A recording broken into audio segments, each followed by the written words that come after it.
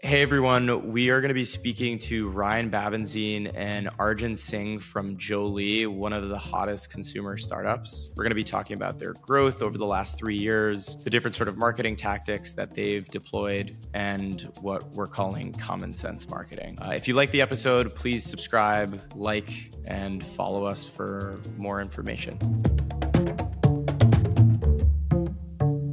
Well, thank you guys for coming. I appreciate it. Yeah, no, it's been good. Ryan, it's good to meet you finally. Nice to meet you as well. Arjan did an awesome talk last year in June at Torch Capital discussing just the launch. And it seems like you guys have progressed so much more since then. I think at the time it was like $20 million run rate.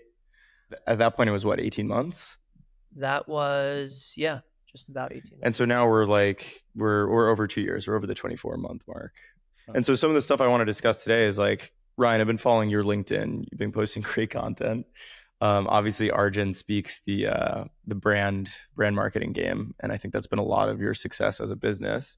So I want to delve into some of the different ways that you guys think about building brand. There were some other like sound bites and Easter eggs that I pulled out of your LinkedIn and each of your content regarding like how you think about valuation with Jolie and some of the growth. And then I also just want to start with like talking about the category, because I think it seems so simple when we think about the product and your hero SKU, the shower head.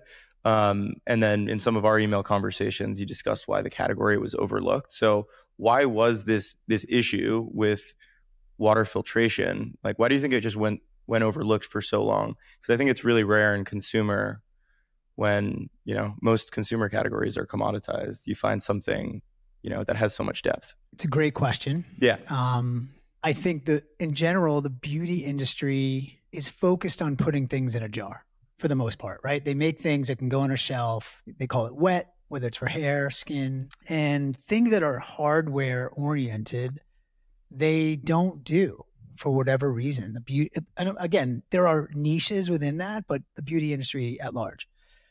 And that was where the opportunity really was, because it's essential. This is an essential beauty wellness tool. If the water is harming your skin and your hair, which it is, unfortunately, that becomes sort of ground zero, what we call step zero in improving your skin and hair, which is clearly a beauty product. But because these legacy beauty players don't like hardware, they left that completely open.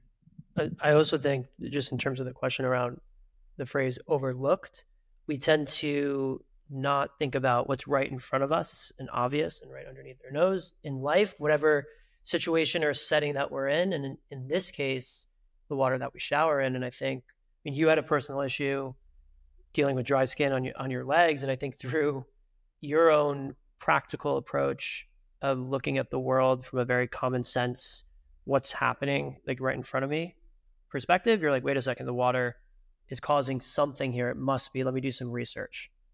And common sense is sort of a superpower. It's a lost skill.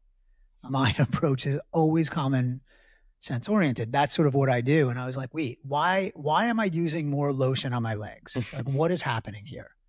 What is the thing I'm doing every day? Maybe there's something in the water that led to researching the water, then understanding what was in it, what it was doing to my skin, which was making it dry. And then that lightning bolt, shower thought, like, okay, let's create a beauty wellness company that purifies your water. You both live in New York City, I imagine, right? For the most part. What about this misconception then, like New York water is, the cleanest, the safest to drink? Could that be a barrier too? Historically, it used to be. New York has been known for great water. Arjan and I joke all the time, like the proxy for good water shouldn't be bagels and pizza, because that's what we're known for, and why like the water allows our pizza to be better, right? Which is true.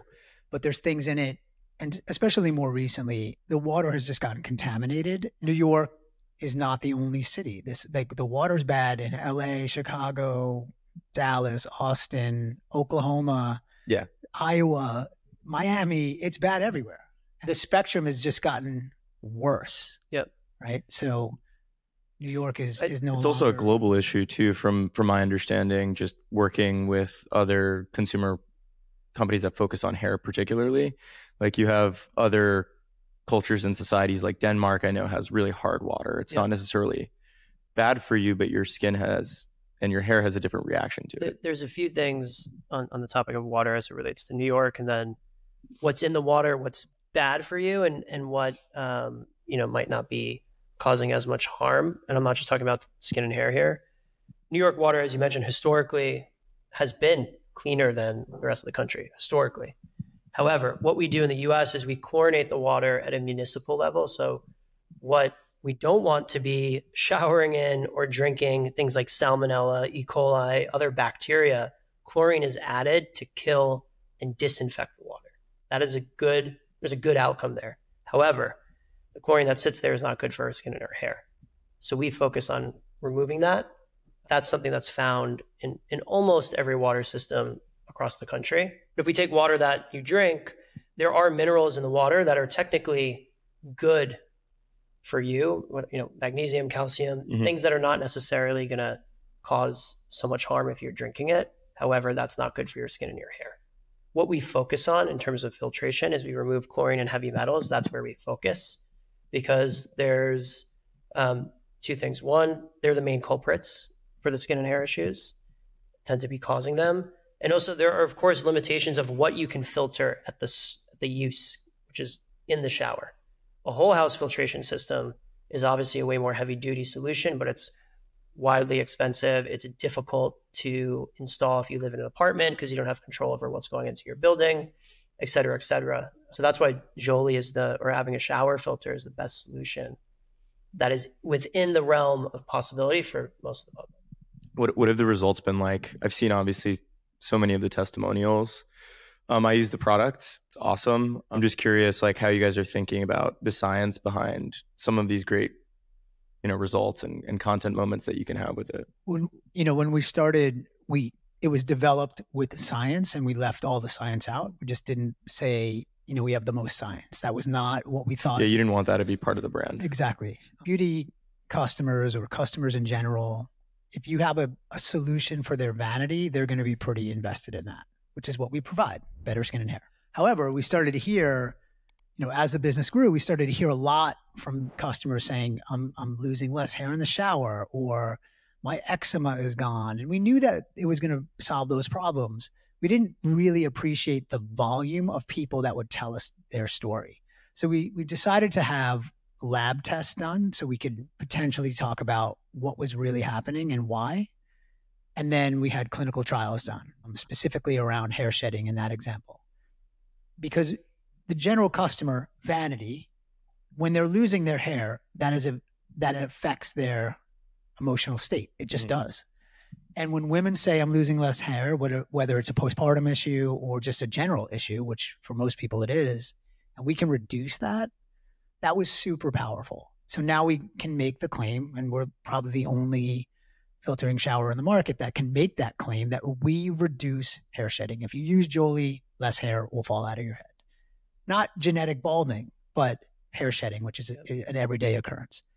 That's been really powerful. To take the user-generated stories that they're sharing on their own and then add this science-backed support has been an accelerant to our business. The focus, and I think you touched upon it when you said we don't want science to be part of the brand. It's more about, it's not that we don't care about science, it's more we don't want this to be expressed and told in a way that makes it confusing or like you can't understand it. Our marketing, as we spoke about in the talk last summer, is driven by one thing: people influence people. And we want you to be across the dinner table from someone and say, hey, I just used this product, my hair has never felt better. Or I was dealing with breakouts on my skin and I realized it was the water that I was showering that caused it. And since I've used Jolie, it's now gone. You should try this out. And that's the most powerful. It's word of mouth. We all know that to be the most powerful form of marketing. So that's where we focus. But in certain areas and topics, particularly hair shedding, we know the benefit of having it be backed by something that's tested. And the clinicals that we did were 4-month trials with, statistically significant group of people. But science isn't the way in which we tell the story. Well, I like that because from all of the marketing I've seen, it's been very straight to the point. It's very, we solve these sorts of issues. And I think that's important, especially today, to get right to the point, to explain the value proposition of the product relatively quickly. Talking to you guys today, though, and hearing about all of the clinical trials and the product efficacy is really interesting, because I think it's an important part of the entrepreneurial experience and like making sure you have great product. Obviously, curious how you guys think about creating competitive advantage with your product, but leaving that out of the marketing because it might get too complicated for people who don't give a shit about it. They just want to know the product works. We've really perfected the filtering shower. We did not invent it. There were others in the market, and they were always lacking. They were lacking efficacy. They were lacking design. And that's because of the design of the product itself. It was a combination of things, but down to, user experience, unboxing in our case, is really critical. And it was completely dog shit. Like, it was what a shower company does, like Kohler, for example. Mm-hmm. They put their shower heads in a cardboard box, or maybe like a plastic that you need a razor blade to cut apart. That's a plumbing product. Yeah. That's what plumbing companies do. It's what they've done for 50 years. We're a beauty product. Ours is very different.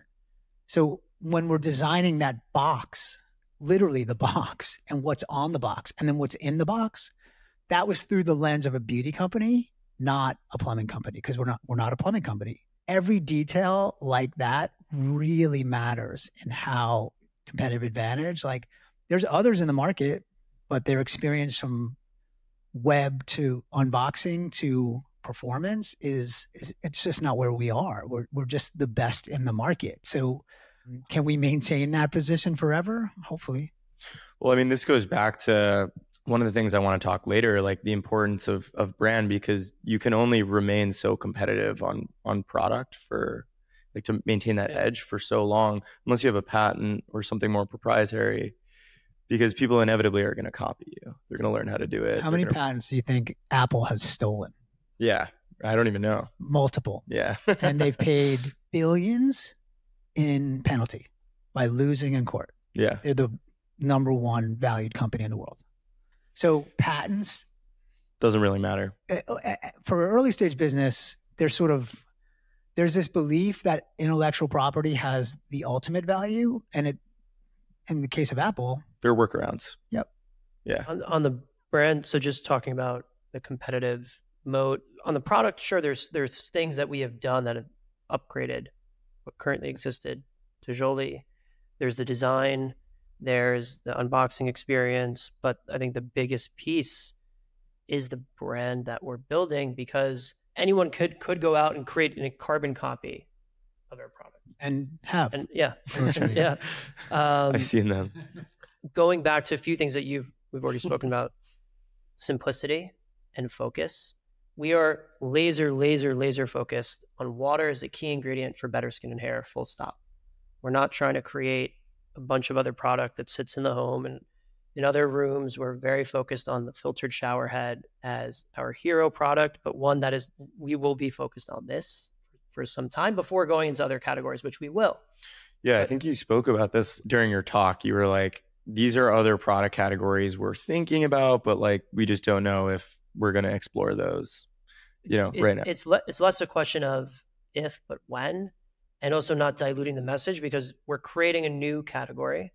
Most people prior to Jolie have not used or even heard of a shower filter or filtered shower head. We're reorienting something that is formerly seen as a plumbing fixture that just pushes out water to something that's essential for your skin and your hair. We've sold, getting close to 250,000 Jolies since launch. There are 260 million residential showers in the US alone. So there's a long way to go on this mission of what we truly believe in, is that everyone should be filtering the water they shower in, is something that's normalized. And we think everybody will ultimately have a filtering shower in their bathroom. And that, if that's your mission, then selling 250,000 units, which is a lot. You're just scratching the surface, The game isn't even, we're still sort of warming up, right? Like, the game hasn't really started. Yeah. Well, I think it's also how you guys went to market though, and how thoughtful it was, not pandering here, but like, I think businesses that have to explore product expansion, they either hit some sort of plateau or they just can't extract the LTV that they need out of the customer, which is why subscription is great, and something that you're using every day is so critical. And actually something I wanted to ask you was, this is a totally different category than footwear. You obviously have experience in consumer, and I was just curious to hear your like quick little side of the story on why you re-entered consumer, you know? Yeah, well, consumer is broad. Mhm. Footwear is part of that, and beauty is part of that. But the journey of building a footwear brand is what led to Jolie. And I'm going to use I'll just use fashion as the category that footwear sits within. It's a really bad business. It's a really bad business. It's a business that you are constantly forced to create new product on a quarterly basis. There's seasonality, there's sizing. How does it fit? Yeah, sizing. It's hyper competitive. And you put all that together and you have like a shitty business. It's a shitty business. Can you do well? Sure. Can you build a big business? Yes. But it's not a good business. Does that make sense? Yeah. The journey of building great sort of informed me on if I could sort of build this framework, which ultimately Jolie fit inside this framework, that would be a good business. And the framework was simple. Product focuses on vanity, product that's one size. Plumbing is universal sizing in America and most of the world, and a product that you use every single day without thinking about it. That was the framework. And then I thought about that for years, like what fits in that? And discovering water, had an issue, bad for your skin and hair, boom, shower thought, holy shit, let's create a beauty wellness company that purifies your water for better skin, hair, and health. The other part here relating to brand, relating to the product is everyone showers, right? Ryan mentioned you do it without even thinking, do I do it or not? For most people, it's very difficult to change consumer behavior. But the shower also, and this is getting more to consumer, the emotion of the shower that the shower creates beyond just its function is something that we all can relate to. And from a perspective of brand founders focused on marketing of that and telling the story, the shower doesn't just clean us physically, but spiritually, mentally. It's a great thinking session. We all know shower thoughts. We might sing in the shower. Maybe you've cried in the shower after a breakup. I certainly have. Had sex in the shower. It's a magical place. It's one of the few places, by the way, that you're alone. Exactly. For the most part. Yeah. It's hard to have sex by yourself, but some people try. You can do it. You can still do it. And I think it's possible. AI. That's what makes this so fun as a topic, because from a marketing storytelling perspective, we can really, again, we're laser focused, water and the shower, but we can extend that thread in a way that is, continuously engaging, piques your curiosity. We were talking about pizza and bagels. We were just filming last week with Pauly G's in Greenpoint, a series of what we call water and its connection to pizza. This isn't the core for marketing, but it sort of sits outside. And the next one is bagels. Tomorrow, 5 a.m. in the morning at Apollo Bagels. So Water and is one of our content platforms, right? Where we, water is such a experiential substance, and we all use it for sport, for relaxation, for travel. Like, it's been in your life from the time you're born to the time you die.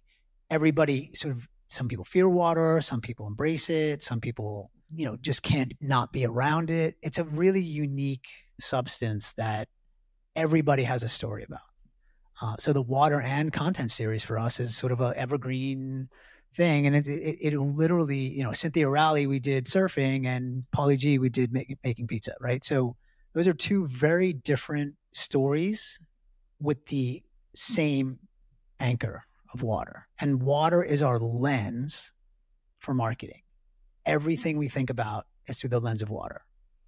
Yeah, and it has so much depth too. It allows you guys literally to as well, right? Yeah, you guys. Yeah, but yeah, you can create so many different moments around it. It allows you to be creative and fun, which is another thing I want to talk about, because I think the modern marketer has kind of forgotten that. We've kind of tried to optimize, especially in beauty. Beauty is very repetitive in the way they market. I mean, there's a herd mentality to every industry. Beauty, maybe more so. There's this idea that you need to show a certain level of beauty for your beauty product to be good. And we sort of take a counterintuitive approach. We're not always showing beauty at all. Yeah. Right. Like that's the difference between what Jolie is, which is used every day without consideration, and a beauty product, which you could consider all the time. Or a traditional one. You're like, what lotion should I try this month? And you're changing them out all the time. So true. Jolie is the constant in your beauty routine forever. Arjan spoke a lot about the importance of creating conversation, this UGC content machine that you guys had built.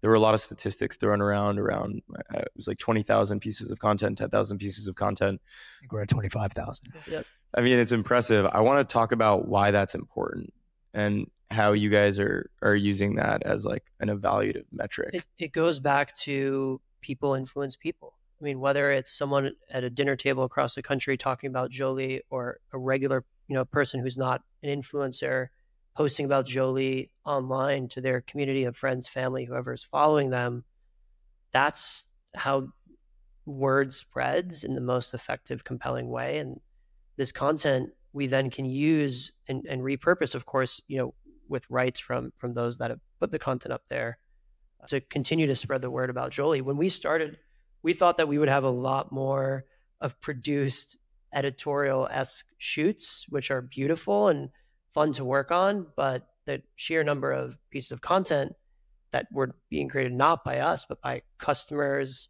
or, we do seed product and get it out there in the market, because that's a way of, having the product used. People put it in, they love it, start talking about it. Yeah, you're kind of sparking the flame, which is what we've done, as the core to the strategy. But that speaks volumes over any produced shoot that we'll do. Not that we don't do them. We have a big one coming up on Monday for Mother's Day. There are moments when they make sense if we're adding, a unique sort of take and message that we want to spread in a way that's either funny or humorous, or, taking on a moment of culture. But we joke around that it's half out of our control. The customer base has become the sales force. And that's ideally how we want Jolie to spread. The holy grail of marketing is when you turn a customer into an advocate. Mm-hmm. When a customer goes out of their way to create content for you and promote your product, that's the holy grail, right? What I'm trying to dig into is, was there a mechanism for building that? Like, how can you shed your wisdom? Work. Yeah. So I want to talk a little bit more about the details of how you guys made it. And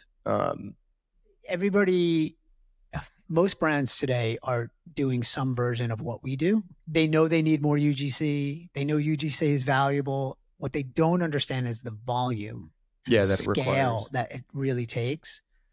And because it's unmeasurable.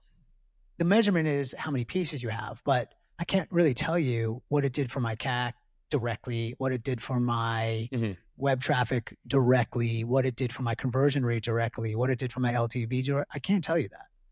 And because marketers today are basically analysts, and they need measurement to feel comfortable and confident in what they do, most people don't do it, or they don't do it the way we do it. We sort of say, we know this is really valuable because we know in real life, people influence people. And even though you went to dinner yesterday and told your friend about Jolie and probably converted that friend, I have no measurement of that. But we know that's what happens in the real life. So we're totally comfortable allowing that to happen, being not that we can measure it. And what we saw by committing to that belief is a $4 million business in the first year, $28 million in the second year, and somewhere north of 45 in the third year, profitably. Yeah. We are a profitable business. We've raised no venture capital, and we're one of, if there's 5 more in the country, I don't know 4 of them. Mm-hmm. So I know we're one, but I don't know any more. I'm assuming there are some. No, with that sort of growth, for sure. And that's where you have to say, okay, so what's missing from the thousands of brands that are not doing our form of marketing, but continue to lose money? Well, there are tons of venture-backed companies who are doing seeding at scale. Like, I know that firsthand, but the unique formula that you guys have created is really interesting to explore. I would love to hear your thoughts on why you guys think you were able to create that. It's a confluence of factors. Of course. I mean, the product has to be, we have an advantage and a leg up because this is a product that works. Yeah. It is efficacy driven. It's not trend driven. It's something that hasn't really been done before from the positioning of beauty. So someone's not getting sent a bunch of different shower heads. You're getting sent a bunch of different. Being first in the market certainly has an advantage. It has its advantages, but also like I'm assuming subscription is really strong. You guys have great retention. You're like not taking this thing out of your shower. And people like margin, of course, you know. If a lot of these different things. Those are sort of the business parts that people sort of overlook, or founders do often. They sort of get those wrong, but that's not marketing related, right? Yeah. So yeah. They kind of set up the foundation to when you are growing, like, you know, you don't need to be on a CAC treadmill because you have great repeat economics. If you're doing a first customer discount of 20%, and you have a 50% margin, you're fucked. You're never going to make money. But there's also the culture element of it, of tapping into culture, sending it to people that others look to, whether they're a chef, they talk about beauty every day, or whatever their lane is. We've done a really good job of building that network of people, whether it's an existing network of ours that we've brought in, or through the business. And we do a lot of events in person, and we like developing relationships. It's also a confidence thing though, too, to both of your points. Like there is this part of the customer journey that's so important. It's like this dark attribution place where, you know, you can't directly point to say, oh, this customer heard of us here, but you know it's influencing them in such a way where it's allowing you guys to grow at the rate that you are. And it seems like most of your investment, just from the peripheral, is in this product seeding. It's in experiential, you know, it's in out of home you can measure a bit, but you know, it requires a degree of confidence. I think a whole generation of marketers really lack because they're just looking at the data. Yeah, I think those sort of unmeasured traditional or old school marketing methods, today's marketer, if you've been marketing for 12 years, you've never done them. Yeah, which is crazy because they're very analog. That's right. Yeah. I say this all the time. There was a lot more profitable businesses 25 years ago than there are today. Yeah.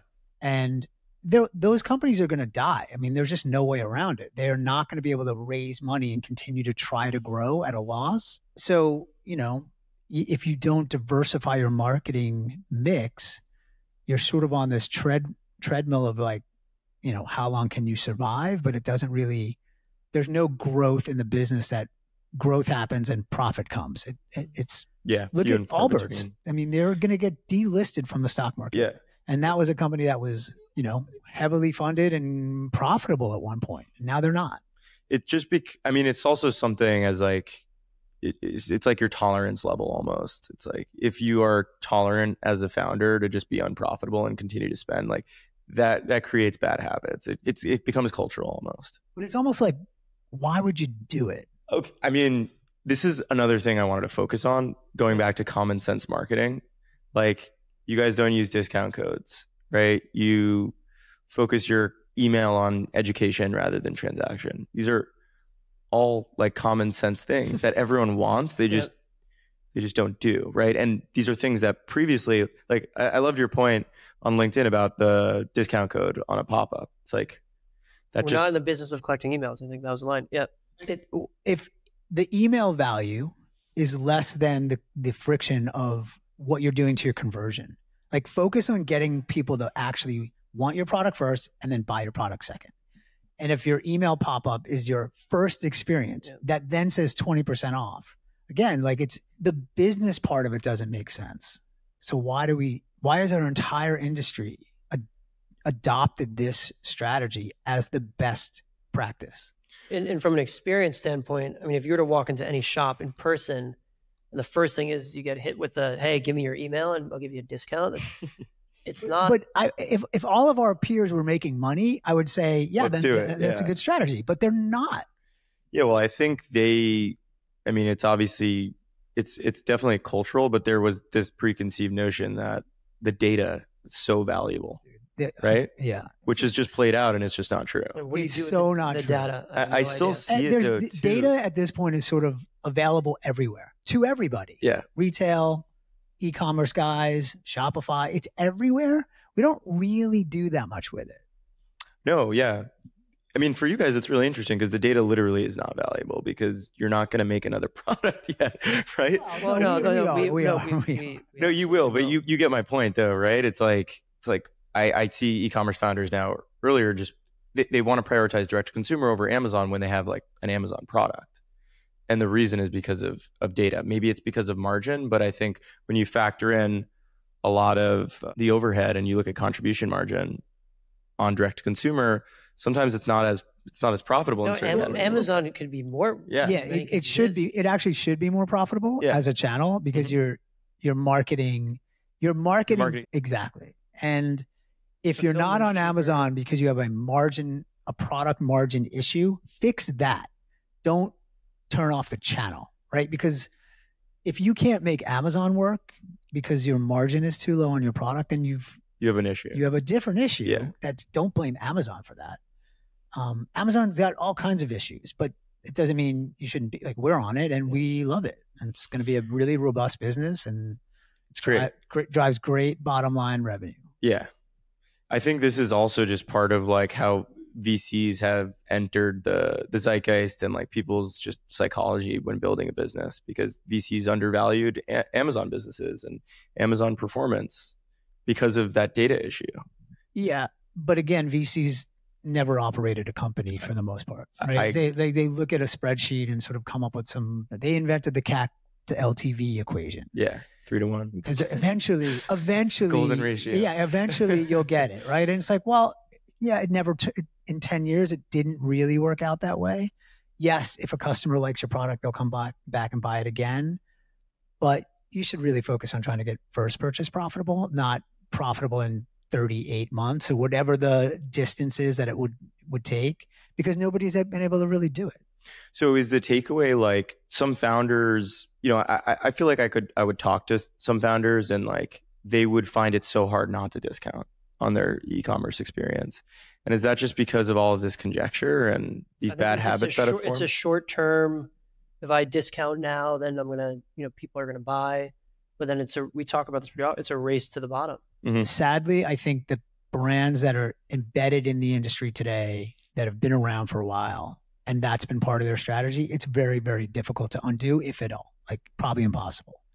But if you're a new company and you're about to enter the market, don't do it. There you go. You have one chance and it's like now. So don't start that way. Yeah. Figure out how to make your business work without doing it. Let's switch gears. Let's talk about, the brand side of the equation and brand building. It's really impressive what you guys have done over 2 years. It sounds like the third year, Jolie has been a center of attention. And it sounds like it's because of these really intentional decisions that you've made.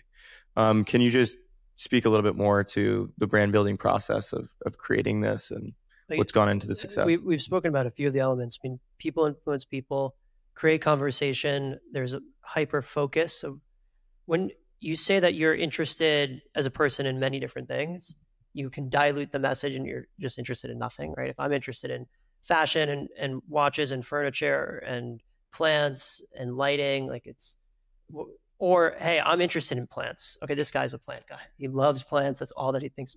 We are interested in water. That is our lens.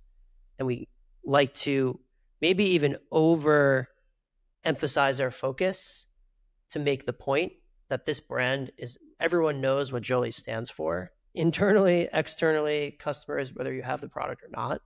And that's a very clear intention from our side that aids in building a brand faster, as opposed to us trying to do many different things. And it's really hard to do that, by the way. Like as brand guys and marketing guys, like product guys, we kind of want to make more products, right? Stay focused.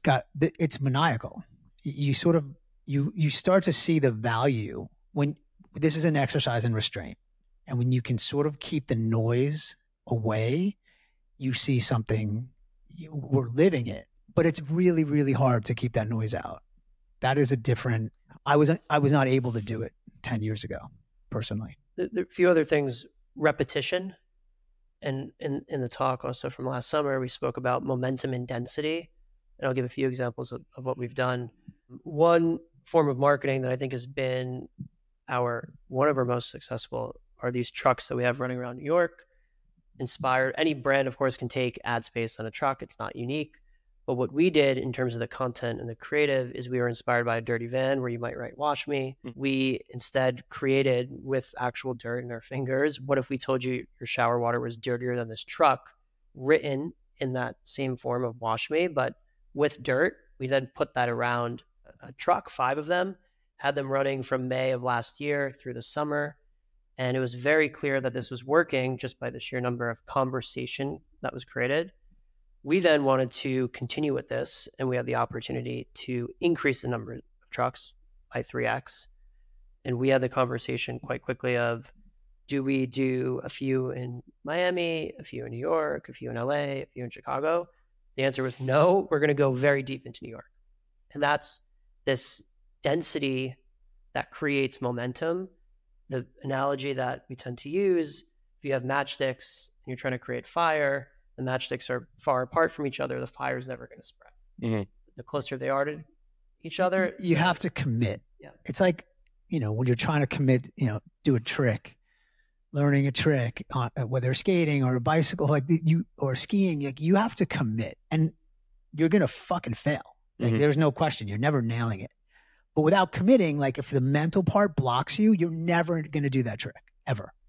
This is about commitment. You've got to commit and you've got to stay at it. That's marketing. There are also some signature things that we've done. So we host an event every 2 months called Oysters and Wine. Oysters are a natural water filter. We do that in New York. We change locations each time. And it's something that I said repetition, the more you repeat things, whether it's a message about what Jolie does or an event, or every year for April Fools, we do a fake collaboration, there's then an expectation and it crystallizes in someone's mind. And it's something that people then talk about and hopefully look forward to.